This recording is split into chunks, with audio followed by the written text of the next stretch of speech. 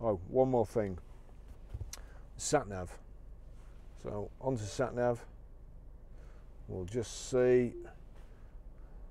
I've never used one of these before, so if you touch the checkered flag, enter destination, address. We'll try address.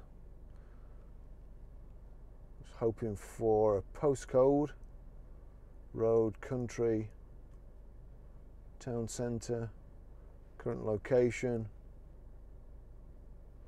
We'll go city. We'll try a postcode anyway. City, P, R, see if it takes 5, 4, J, S, confirm. So that's us, Grosvenor Garage, Chorley Road, Wantleydale, Preston, PR5 4JS. It doesn't appear that it's going to take a postcode at first, but it does. If you go into city, it gives you the numbers option, and then fastest, shortest route, and so on. That's just to say that you turn right.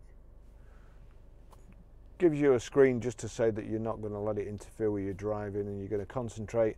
And once you've cleared that and press confirm, there you go. It won't do much because we're actually sat on the forecourt at this moment in time, and looks like somebody's going to come and pester me. Are you part of this? I am, yeah.